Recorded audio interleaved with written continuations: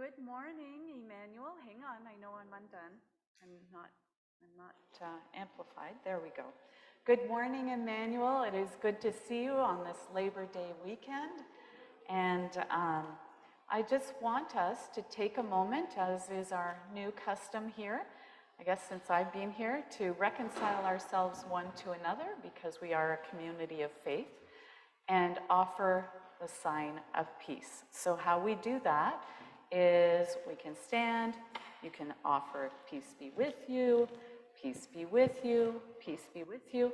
And then when we've done that and offered peace to one another, then you will turn to me and you will say, peace be with you, and I will say, and also with you. All right, you may begin.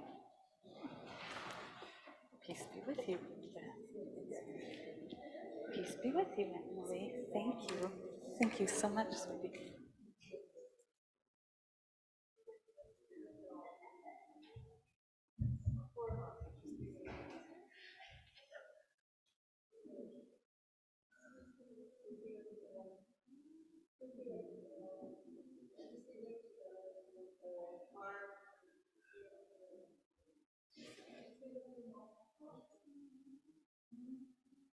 Mike Torrey. Okay. Are you ready? Okay. You say to me, peace be with you.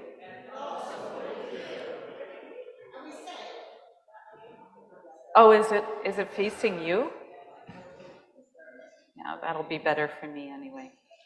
Okay, so I am Reverend Brenda Torrey, and I am ordained in the United Methodist Church, and I'm here on contract for another 6 months. So my pronouns are she, her, and hers, and I just want to let you know something. I want to let you know that your presence here today changes things. It changes the world by the act of inviting God into your heart and your thoughts and your community. And we all say, Amen. Can you hear? Am I a little muffled? Arthur, I'm a little muffled. I sound a little echoey, I think. In that loop, you're doing well? Back there, you're doing well? You might have to move back a little, Ross. There it goes. I think that's perfect. All right. Okay, Edith.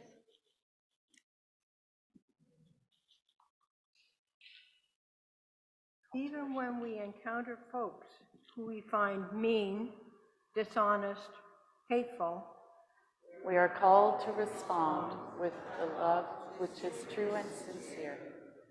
God calls us to love all people as if they were our siblings.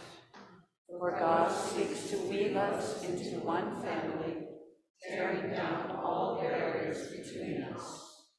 No matter how weary we become from our loneliness, our struggles, our service, God challenges us to be patient, to rejoice, and to never stop praying. Why should we do all these things? Because we are God's people, called to lives which are different and which make a difference. All right, let's stand and join in the hymn. Come in and sit down. I don't think we've sung that in a little while. And it's Voices United, number 395.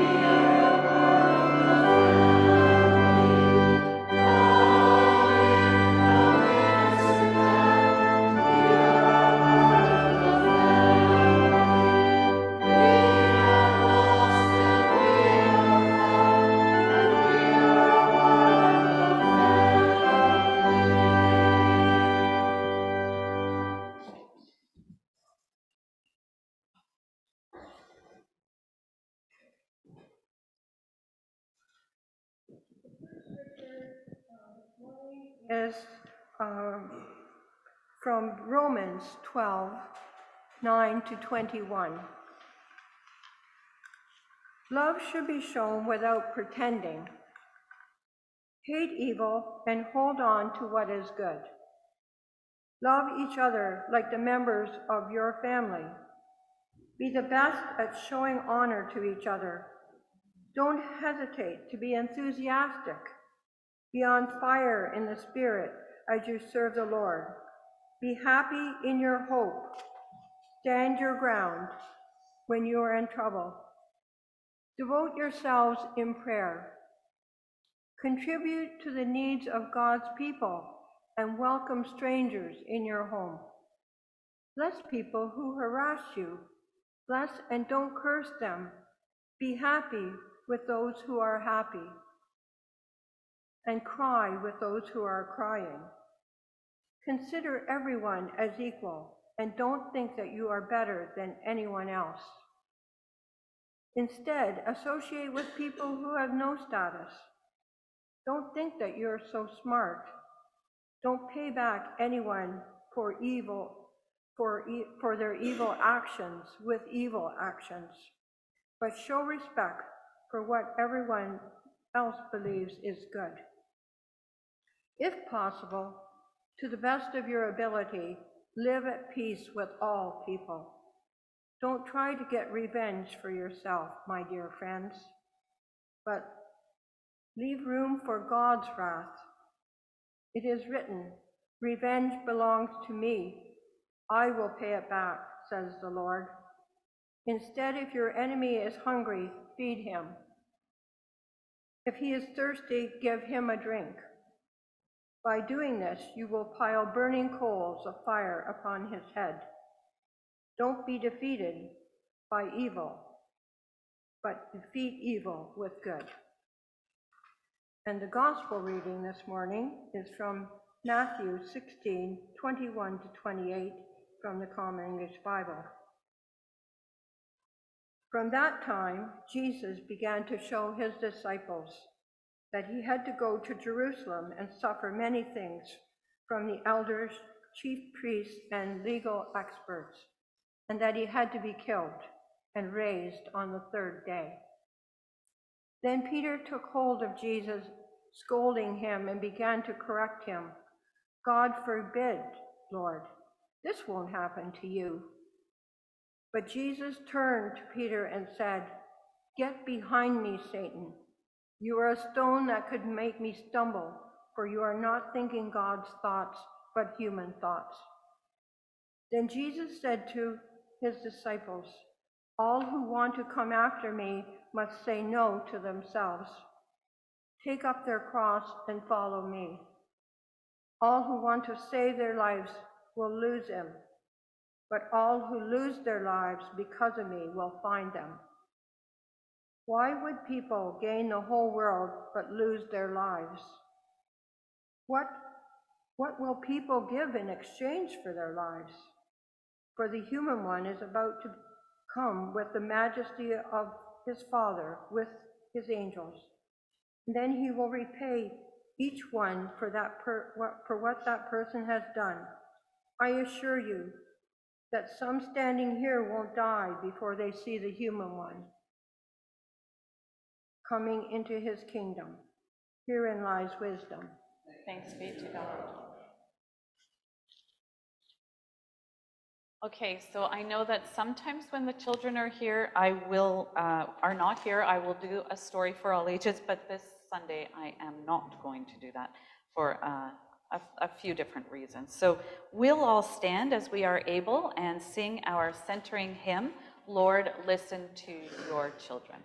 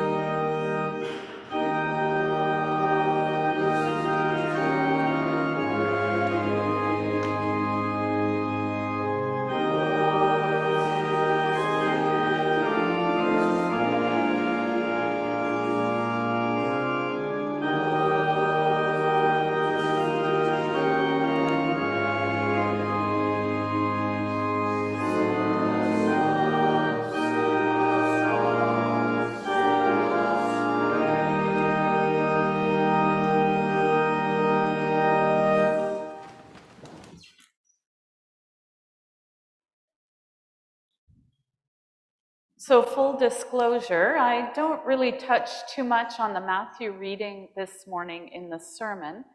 I did include it because I alluded to it last Sunday in my sermon and thought it was important for our continuation in the Gospel of Matthew. Someone's being mean to my baby sister. I called her this week to work out some details for her wedding, and of course, as her big sister, I hang up from our call and begin to dream up of all the ways I could avenge her troubles. Now, this is supposed to be a time of carefree living for her, being in love and marrying a truly wonderful man. She ought to be anticipating the wedding and the celebration of their love. But here she is.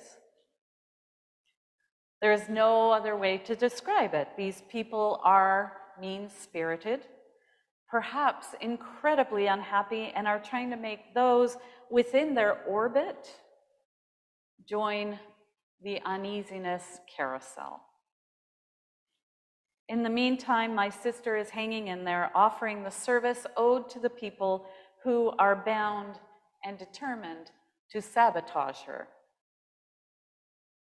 But she needs to see it through.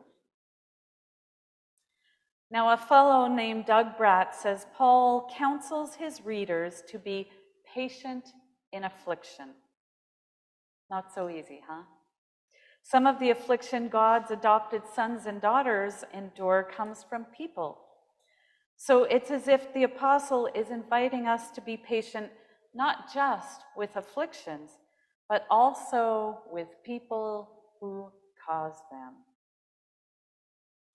Now, after I stopped daydreaming about how to avenge my sister's evildoers, I prayed for them. It may not have been a perfect prayer, granted, but I got myself to the threshold, and I figure that God can handle the rest. So do you see what I did there? I recognized that I wasn't quite operating at Jesus' standard. I wasn't. I'm not. But I must admit that I still feel like I am a better person than those who are trying to make my sister's life miserable right now. In my imperfection, I am still loved by God. And so are the evildoers, as I would call them. And it's so easy to slip into a mindset of us and them. Right? We're doing a lot of that these days, casting aside those I don't like or agree with or feel afflicted or hurt by. Now, this poem by Marie Howe takes hold of some of our hidden secrets. It makes me squirm with discomfort because I know I have allowed myself to wander into the unholy thoughts of the speaker in this poem. And maybe we don't have a star market, and maybe we don't need a star market. The star market provides the stage for our thoughts. The poem's words bring our innermost, perhaps ungodly thoughts into view.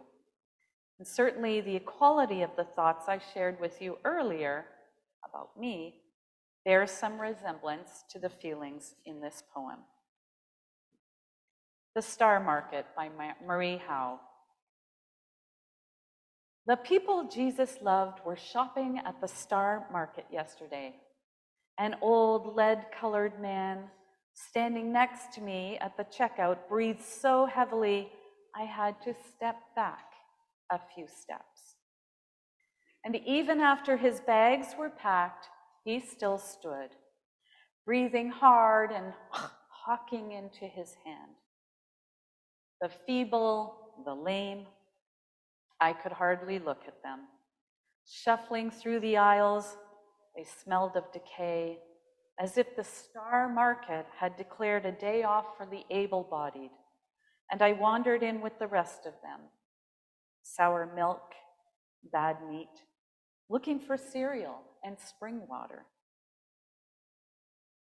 Jesus must have been a saint, I said to myself, looking for my lost car in the parking lot, stumbling among the people who would have been lowered into rooms by ropes, who would have crept out of caves or crawled from the corners of public baths on their hands and knees, begging for mercy. If I touch only the hem of his garment, one woman thought, could I bear the look on his face when he wheels around?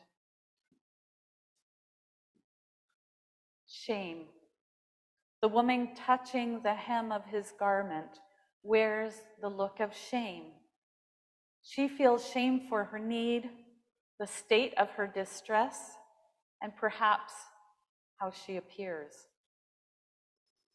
We feel shame when we are judged. And who, Jesus asks of those about to cast stones at an adulteress, who among us has not sinned? If we cast shame upon another, then it may be that we, like Marie Howe, we may be thinking a little too highly of ourselves, as Paul warns in verse 18.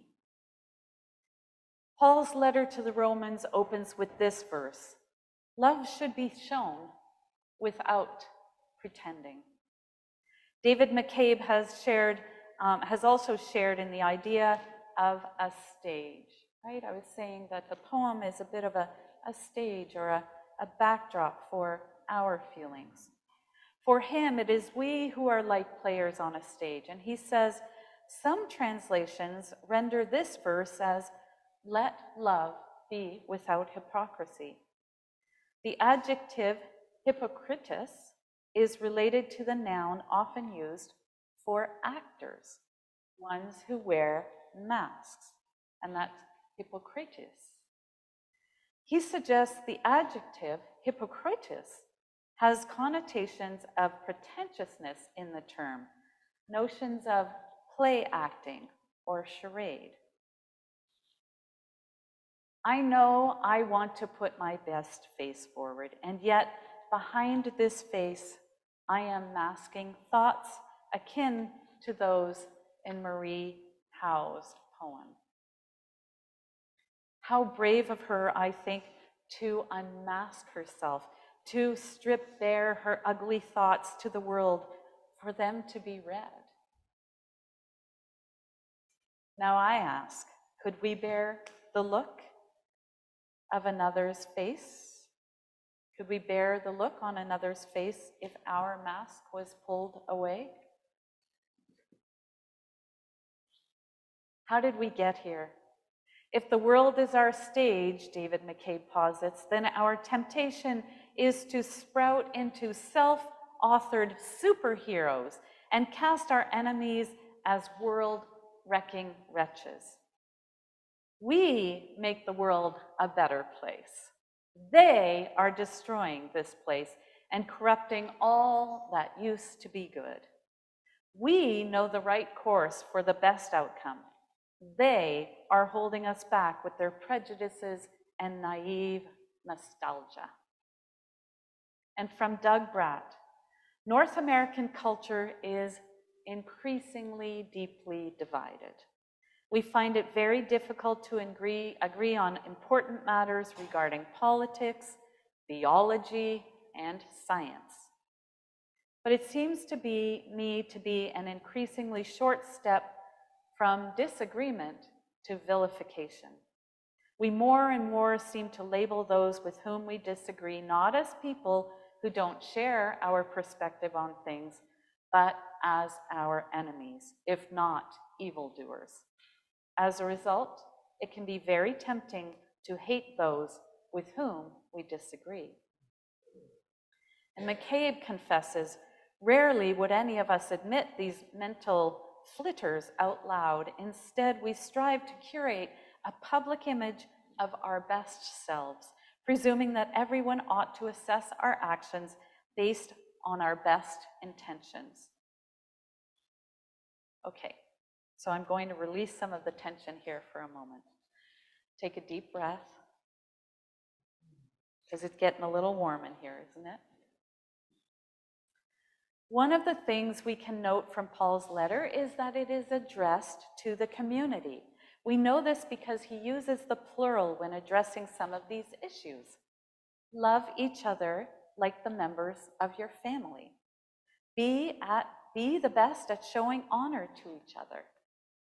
As a community, we work together.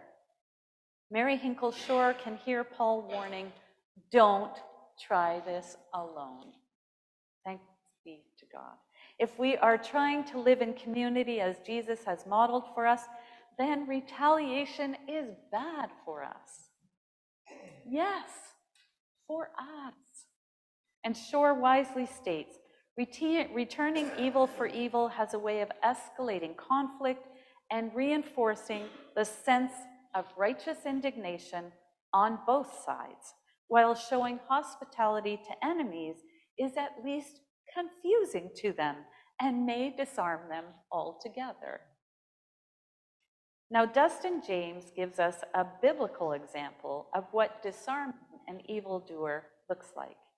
It comes to us from Jesus' directive, and if someone wants to sue you and take your tunic, let them have your cloak as well.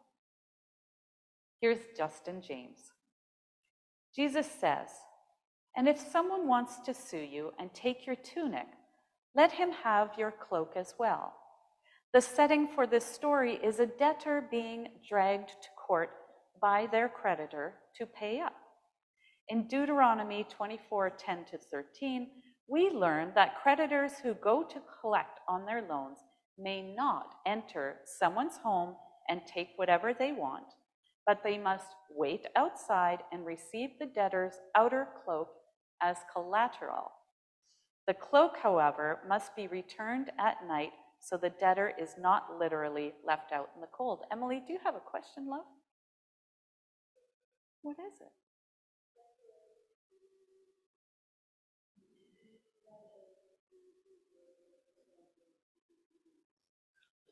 Let's listen, and then we'll see if we get the answer from this.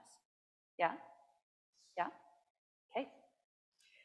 Jesus is again addressing the poor when he says, "And if someone wants to sue you and take your tunic, let him have your cloak as well."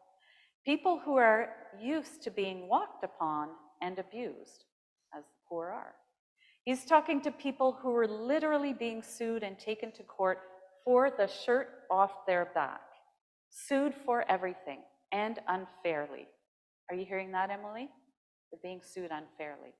Wink says, this is Walter Wink, I suppose, indebtedness was a plague in first century Palestine. Jesus' parables are full of debtors struggling to salvage their lives. Heavy debt was not, however, a natural calamity that had overtaken the incompetent. Did we hear that? It was the direct consequence of Roman imperial policy. Emperors taxed the wealthy to fund their wars. The rich naturally sought non-liquid investments to hide their wealth. Land was best, but it was ancestrally owned and passed down over generations, and no peasant would voluntarily relinquish it. High interest debt and constant taxation by the Roman government drove a system of oppression. By the time of Jesus, large estates owned by absentee landlords, anybody catching this? Are we hearing this? Managed by stewards and worked by tenant farmers, day laborers, and slaves. It is no accident that the first act of Jewish revolutionaries in 66 Common Era was to burn the temple treasury, where the record of debts was kept.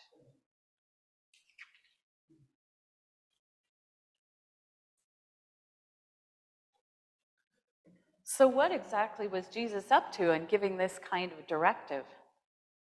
How would it be helpful for someone to give the shirt off their back along with their cloak or their coat? Wouldn't they be naked? Yes.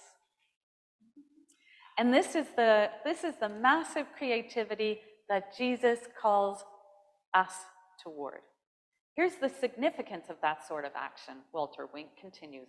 Nakedness was taboo in Judaism. And if you go back into the Hebrew Bible, the Old Testament, you can hear that in the stories. And shame fell less on the naked party than on the person viewing or causing the nakedness. There stands the creditor, covered with shame, the poor debtor's outer garment in the one hand, his undergarment, right, his undershirt, in the other. The tables have suddenly been turned on the creditor. The debtor had no hope of winning the case. The law was entirely in the creditor's favor. But the poor man has transcended this attempt to humiliate him. He has risen above shame. And at the same time, he has registered a stunning protest against the system that created his debt. He has said, in effect, "You want my robe? Here, take everything. Now you've got all I have except my body. Is that what you will take next?" Jesus is helping the oppressed to find empowerment in their own brutal circumstance. And in the process, he is allowing the debtor to show in public view how the system they've created brutalized people into deeper and deeper poverty. On the surface, the creditor may be thinking, along with all onlookers, yes, this is a righteous act because we should all pay our debts and bring all accounts to zero, right? We even think that. And that sounds nice only if the system, which has been created to lend and retrieve money, is not intrinsically evil, like it was in ancient Rome.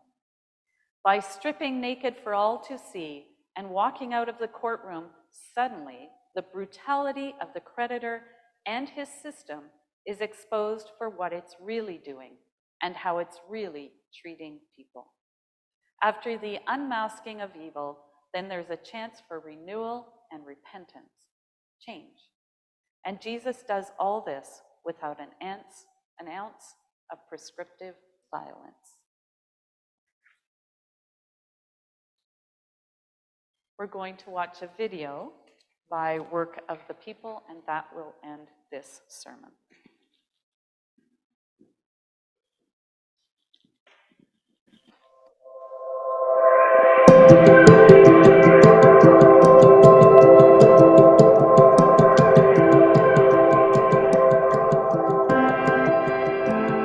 Let us love, comes the invitation from the beloved community.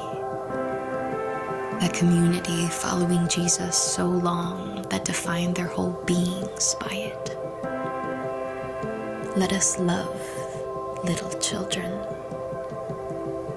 They encouraged each other as if this love was something that was yet unknown and needed to be practiced, like a baby carefully watching the footsteps of others until she finally discovers her own feet can move in this way, wobbly and imperfect, but still walking, still following in the way. Let us love little children, not in word or in speech, but as if our whole bodies are learning this new grace. Let us be bold in learning this new movement, for we will falter, and it won't be perfect, just as we are not perfect. Little children, it will feel new and awkward, and it should. It should feel strange to twist and turn our bodies into love's possibility, to learn how to love in the way of Christ, who is still trying to encourage us to love one another. Let this be what defines us now, in this moment. Not so that they will know that we are Christians, but so that we know who that God's love abides. God's love abides in me. God's love abides in you. I am in you, and you are in me, and this changes everything. That is our prayer right now, that we will come to believe enough that God's love abides in us and be so changed. O Christ, may it be so.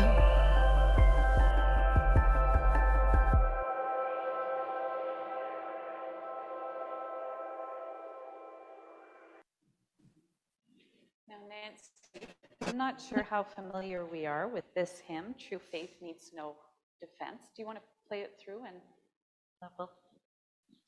So let's stand. Nancy's going to play this through for us once, and just so that we can hear the music, and then we will sing. So stand as you are able if you want right now. And it's More Voices, number 139.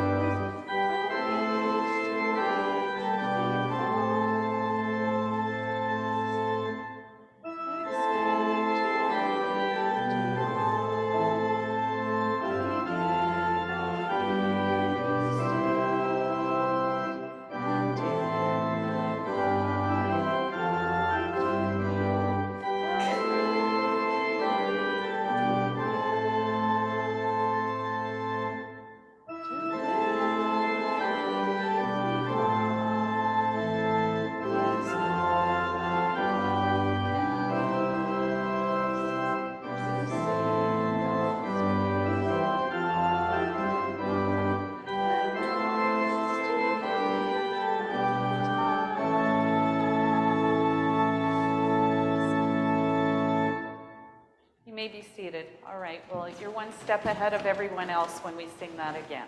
Keep that in mind.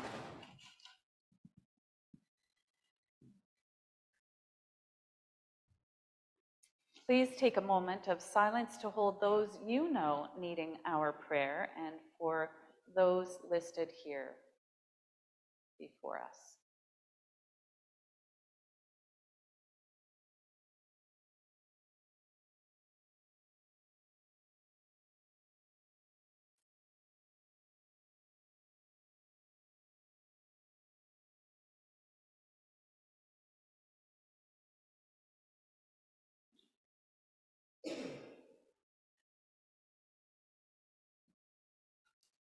And we begin.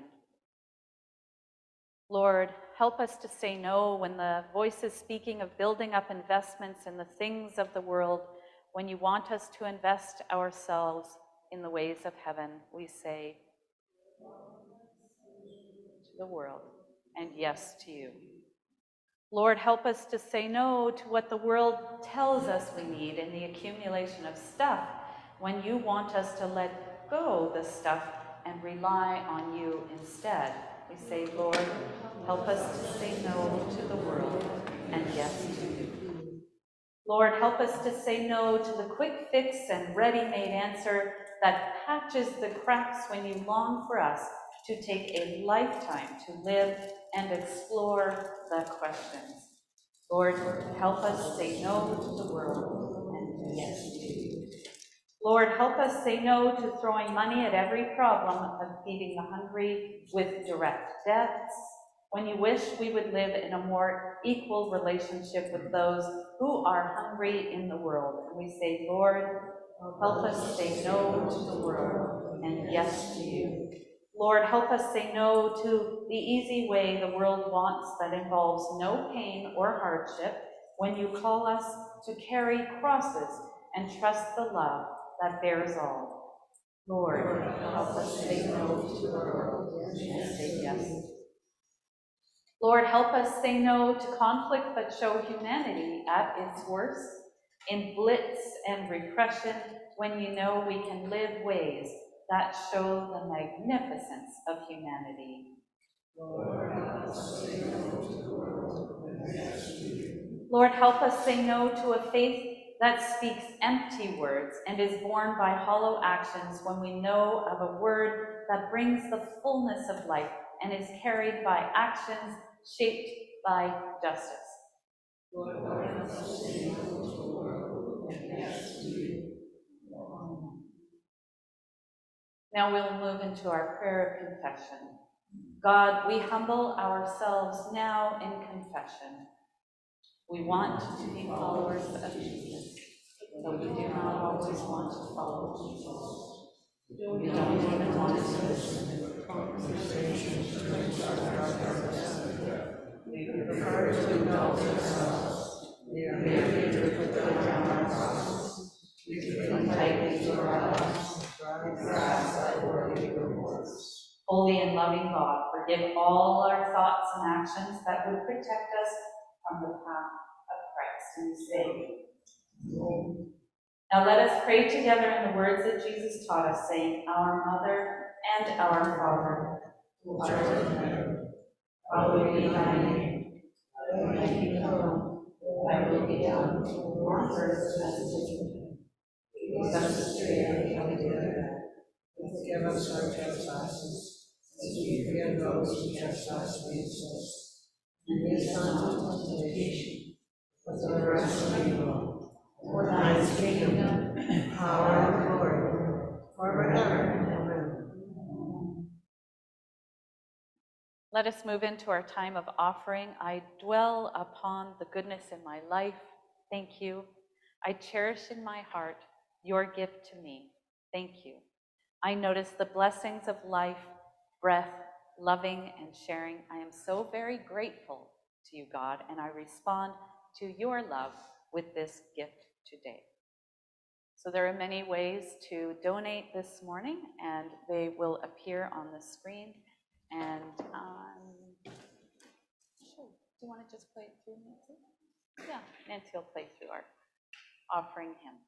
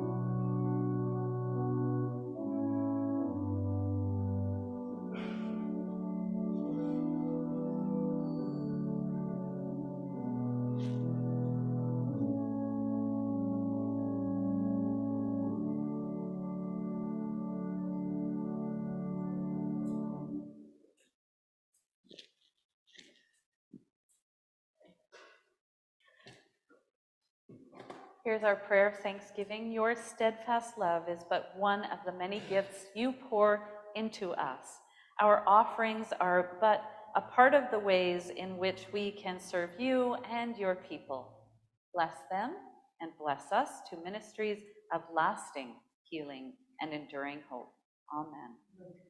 And you do know, our closing hymn is Now Thank We All Our God, Voices United, number 236. And you may stand as you are able.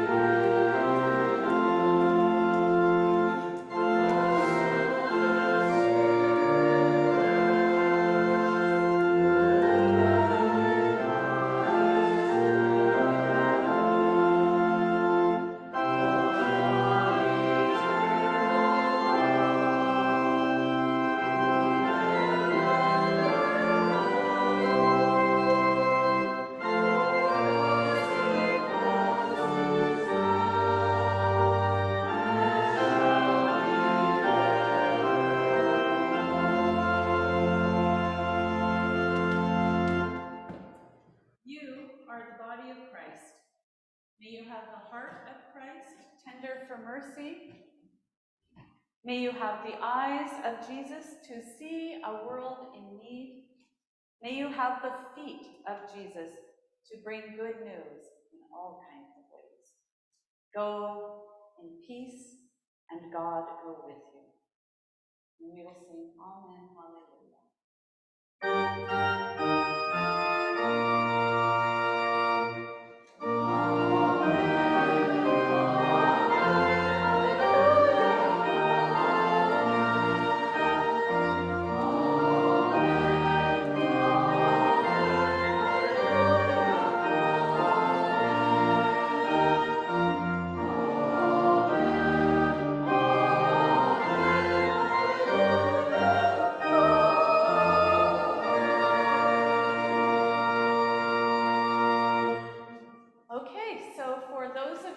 our new